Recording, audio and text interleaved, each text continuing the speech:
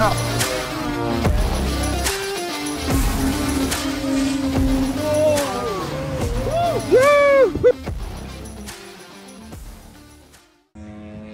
going on, Nick? We're switching out some servos. The old 777 Pluses starting to get a little tired. Probably have, guessing, 150 flights on them now. If not more. Maybe. It's a very broad guess. But they're starting to feel a little laggy. I've noticed that, like, when I was doing my snaps, that even with the gyro off, it was bobbling. Like they were tired. So, and everyone's saying if I even have that many flights on it, then yeah, they're probably done. So we're actually switching to well, they're not done, they're just done for this application, right? Yeah, we're gonna put them in something else. We can probably put them in something smaller. Yep. That doesn't require as much torque. Yeah. So it's still good to have them as backups. We're not gonna throw them away. Yeah, no, they ran good. Yeah. But then we have so we're going to the Potenzas 49010s. This is what Chris Barton really recommends, especially with the Aura. It's what he uses on all his builds, and it seems to be working really well. Okay. So if he recommends it, then they're probably good. Yep. So I'm also really hoping that I get better battery life with them. Because with the MKSs, I was getting on a 2800 milliamp battery, I was getting maybe 3 flights max. Yeah. And so I'm hoping if I can get like upwards of 6 flights on a battery, like I'd be pretty happy. Yeah. Which is possible because these 777s and MKSs. Yeah, just less cycles on the battery too. Oh yeah. I mean, like, but also like the MKS has always been known to be power hogs. Yep. They just drain a lot of power. Yeah, good servos, but definitely you got to have the right servo for the right application. Yeah. Yeah. Yeah. Which these were great to start out with, but yeah, now we're trying something different. Awesome. Let's get it done.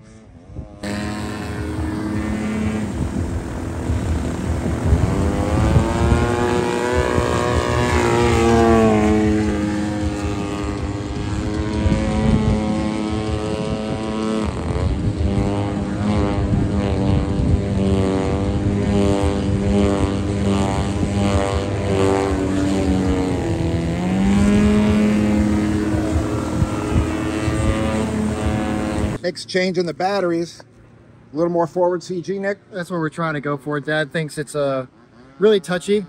So, I mean, honestly, with this airplane, when it's a far back CG, it's a very aggressive airplane. So if that's your kind of flying, then it's actually really fun how it is. But Dad's the one that's mostly flying this one, so he doesn't need it as crazy aggressive. So a little bit more nose weight, help calm it down a little bit. Hopefully you like that a lot more. Yeah, I think so. You know what's funny, Nick? That, you know, it's a science, isn't it? I mean, you can't just throw a plane together and expect it to fly perfect. No. You really got to work on throws and CG and sometimes it's just PFM. Yeah, sometimes it is. Because honestly, that's how most of my time is, because I have no idea what the hell I'm doing. I just have I have a slight theory on how airplanes are supposed to work. Yeah. I'm going to try to apply that. Yeah. Most of the time it doesn't work. So. Well, but we know when something needs to be fixed, though, don't we? Yeah. And playing around with the CG. Not every airplane is this. Even if it's the same brands, the CG doesn't work in the same airplane, does it? No, and that's also why when you get a brand new airplane, the manufacturer will always put where the CG is supposed to be. About. They usually measure it from the spar. Yeah. So that's usually always a great place to start for every airplane that you're getting to, unless you know someone else that's built that airplane says, oh, do this. Right. Always just follow what that recommended CG point is. And then start manipulating it from there. Absolutely. If you're trying to get the plane to feel a little more solid and not as aggressive, put the weight forward. If you want it a lot more aggressive, move the weight back. Yeah. So tail heavy airplane is aggressive. It can be. And a nose heavy airplane is stable. For the most part. Right. And sometimes that theory can be wrong. It's, again, depends on the type of airplane. Type of airplane and how you fly. So everything when it comes to me saying this, take it with a grain of salt. Yeah. Because I'm still learning it as I'm going. There's probably people listening to me talk right now be like, nope, you're completely wrong. No, you're not wrong. I mean, aeronautical science states that a nose heavy airplane is more stable, but it doesn't mean it's better, does it? I mean, especially when you're flying 3D, sometimes more stable is not exactly what you want. Well, it depends on what you're trying to get out of the airplane. Right. If you're trying to be extremely aggressive 3D and get that tail to really wrap around, then you're going to want that tail weight. You're going to want that tail heaviness, yeah. And some people have like a certain amount to, like, say you're doing like a tail slides where you're like a knife edge and you slide it around. Right. If you have it too tail heavy, it might want to just continue around farther than you want it to. Right. So it over rotates a little bit. Rotates. So having a little bit more nose weight, even though it's still an aggressive plane, is going to get that solution where you can still rotate it as much as you want and stop right when you want. Now, also tell our viewers, I mean, that airplane has probably 150 plus flights on it, doesn't it? Yeah. And isn't it now just starting to get dialed in? And that's mostly through my inexperience. Okay. I'd say someone that was more experienced, like Chris Barton, built that airplane. I'd probably be set up the first time he did it without even having to do a test flight. Yeah. And that just comes from experience and how, like, knowing how these airplanes fly and how to set them up beautifully. So the moral of the story is, don't give up. Try to work with your airplane, right? Yeah. Don't just say, oh, it flies like crap and give up. This plane's always going to be crap. Right. So there's always things you can try to do. And now that's not, again, every airplane is different. Right. You could have an airplane that just flies like crap. Right. But you can always try to manipulate things and try to set it up a little bit better and to get it to fly what you think is good. Right. And based on how you fly. Right. Yeah. Yeah. Yeah, no, that's good advice. And now, I mean, now here at Freedom Fest, your plane really started getting locked in, and then we realized we needed to change out your aileron servos. And again, I probably should have picked up on my aileron silver sooner. Yeah. But it just comes from not realizing what a crappy servo or a worn out servo is starting to feel like. Right. Hopefully in the next couple of years of me flying better and better airplanes and knowing what a good airplane is supposed to feel like will give me that, like, oh yeah, something's wrong here, I need to fix it. But as soon as you put the better servos in, you noticed right away, didn't you? I did. Yeah. Absolutely. But it took me a long time on trying to actually get to that point of realizing these servos are bad. Yeah. And we're not saying that the servos are bad. It's just they've been flying in this airplane for 150 plus flights, and it's a large model. Yeah, we bought those servos used. And so they were used. not telling how many flights it has on the other airplanes. Yeah, that's right. That's right. Well, that's good stuff. So now we're going to try it again. We're going to move the CG forward. We're putting bigger batteries in. That's how we're moving the CG forward. And Ryan, how's your plane flying? Pretty good. Yeah, it looks pretty good. I've no issues. Yeah? No issues. Everything feels good. Do you fly tail heavy or nose heavy? More nose heavy. Do you? Yeah. So you like my batteries are forward. Yeah, you like that stability? Yeah. Yeah. Yeah, we used to have it always was tail heavy, but not. Right. I mean, the goal that a lot of people are going to say is they want neutral CG. Yeah, it's got. So it's going to, they try to get it to where your feeling is going to be neutral CG as much as possible. Right. But in 3D, that's not always best. Well, right? and when I'm saying more nose heavy, it doesn't mean that the plane is going to be nose heavy. It just means I put more work towards the nose to try to get it closer. You know, that's a good point, Nick. We're talking about micro adjustments here, aren't we? Yeah. We're not talking about really moving the CG more than like 5 pounds on the nose. Right. Right. We're just micro adjusting it. And it's funny on these models how those micro adjustments can make such a big difference. Because they don't weigh anything. Right. So, but an experienced pilot would be able to fly it once and be like, oh yeah, I know what it needs. But at least maybe people watching this will realize how important CG is. You gotta have CG, if not, you're playing and never fly. That's right. Hey, buddy, how you doing? It's good to see you. How are you? Good to see you, man. How are you? How you been? Doing good. So we're just trying to manipulate a little bit of the CG here on the Raven. It's not flying like it should. Tail heavy or nose heavy? It's little tail heavy. It wraps around a lot, and the tail's like really unstable. It's really, really touchy. So I'm hoping just moving some weight forward will help Slide the batteries a little further. Yeah. And put in slightly heavier ones. So going from 2,000 to 4,000s. Slide your tank up any? Probably. Actually, we haven't. Here? We haven't done that. Probably could. I'm gonna see what these batteries do, and then if I need more, then I'll probably slide the tank up. It's good to see you guys. Just keep adding Likewise. You here for the whole week? Yes, sir. Awesome, man.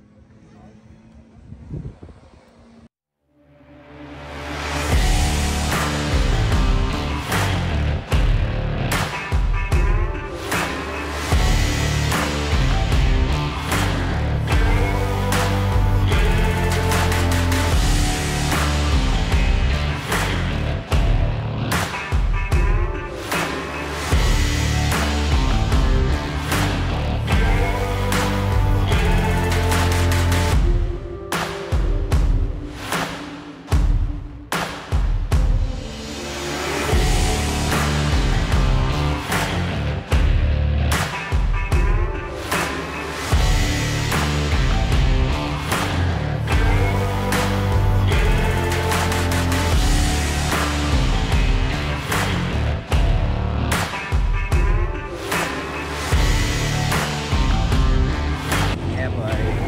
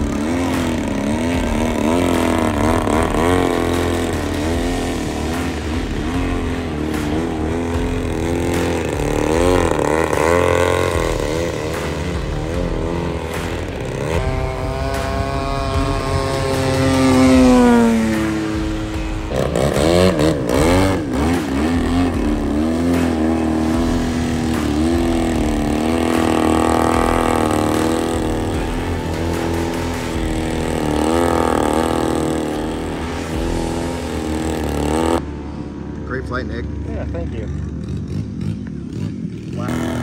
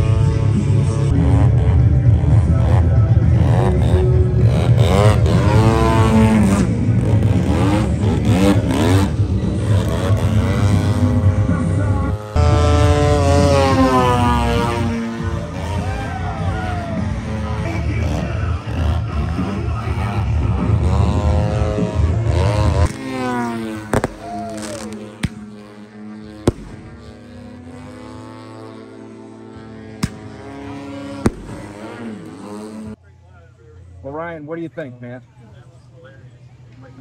No, good time. We're gonna set those off tonight. We're testing limits. We're not putting them on RC aircraft to arm the RC aircraft. Nope. No, not one bit. I'm not- gonna launch it. We're not doing that. We're I still have all 10 fingers.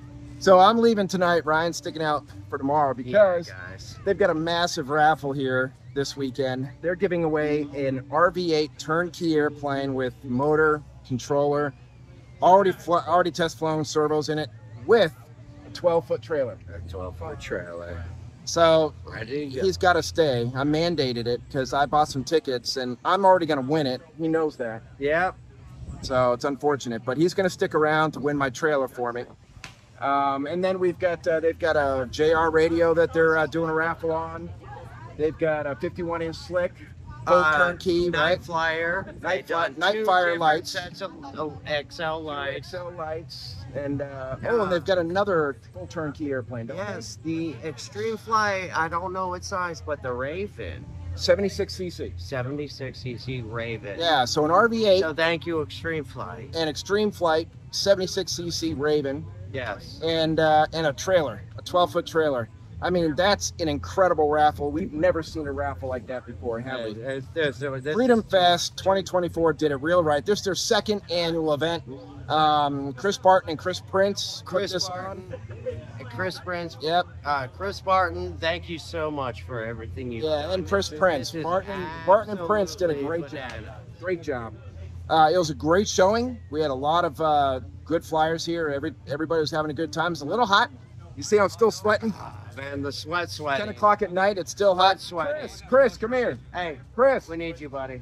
this is Chris Prince. This is one of the gentlemen put on This is the my Freedom dad. Fest 2024. This is my dad. Yeah, they say he looks like his dad. But Chris, awesome job. Chris also owns Wild Child Graphics. Yeah, most of the airplanes you see out here that you'll see in the video were done by this gentleman right here. So, Wild Child, what's your website address? It's Facebook. Okay, Facebook. What's Wild Facebook? Child Graphics. He's Find it Perfect. on Facebook. Easy. Wild Child Graphics. I'll Yes, tell you sir. what, for some of the best graphics we've seen on these airplanes. Contact Chris. He'll hook you up. But Chris, great event, man. Yes, sir. Fantastic event. Yes, sir. We truly Anytime, appreciate brother. it. Hey, you be good, and we'll see you at the next event. Yes, huh? sir. All Yes, right. sir. Thanks, Chris. Yes, sir. All right, so that's it for Ryan and Mark. Nick already left. He's already went home. You saw that. But By the way, Mark Yeah. flew today, and he did an incredible job. so what he means to say is I didn't crash. Yeah. That's good. Yeah, well, it counts. That's good. Hey, we're It getting counts. better. We're It getting counts, better. but he flew and he did great. That's right. We figured out his plane, and he did fantastic. We're figuring out the plane. We figured It's it. getting better. It's getting better. Look, thank you very much. We love all of you for subscribing and liking the channel. Please comment if you have anything to say. We try to answer all of them. From Ryan and Mark and Hobby Extreme, we'll see you at the next event. Love you Take guys. care.